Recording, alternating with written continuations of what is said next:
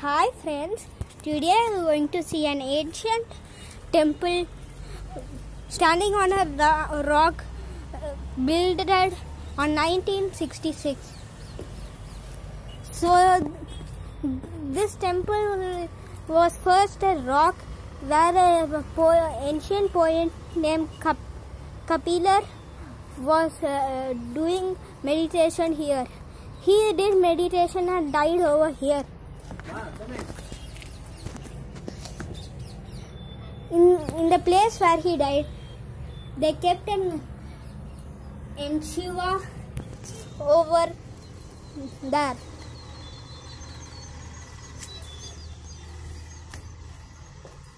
So this is the temple and this is the rock. Actually, the temple was in a river. Now there's no water. Kapilar went swimming and came here to do meditation. He even never eaten and drink water. He was just doing meditation.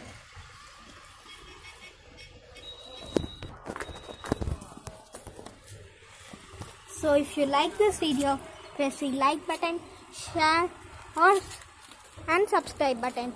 Bye friends. See you in the next video.